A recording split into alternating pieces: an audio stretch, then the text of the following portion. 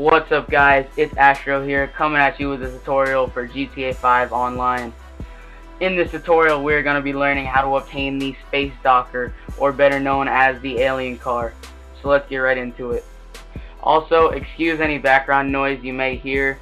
I'm planning on getting a new mic in the future, so stay tuned for that. Okay, so the first thing you're going to want to do is find a friend who has the alien car in his garage. But I've taken the liberty of allowing you guys to duplicate my car. All you have to do is send me a message on Xbox Live and I will get to it as soon as I can. My gamertag is in the description. So once you found a friend with the car, or I've responded to you on Xbox, you're going to want to have the car parked near your house, get in the car, pull out your phone and load up a mission. This has to be a 1 to 4 player mission or 1 to 2 player mission, or else this will not work. The settings do not matter as long as you are the only person in this game. You need to start it up solo for this to work. Once the mission begins, you should spawn right next to your garage if you did it correctly.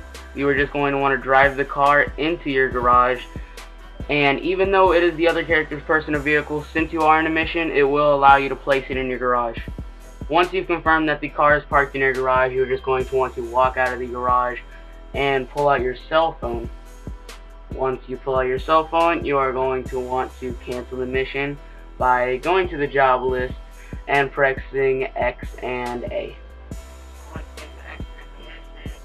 Once you've exited the mission, you're just going to want to walk in your garage to confirm that the car is actually there.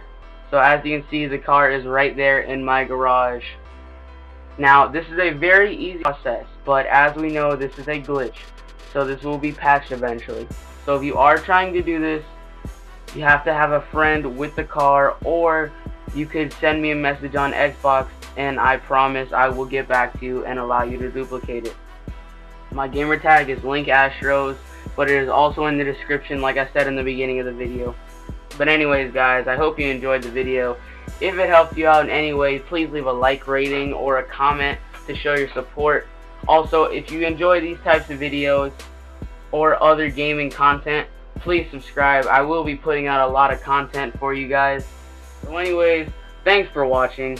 I hope this video helped you out. Like I said before, if it did, please hit that subscribe button. It would help me out a lot. Anyways, see you guys later. Bye.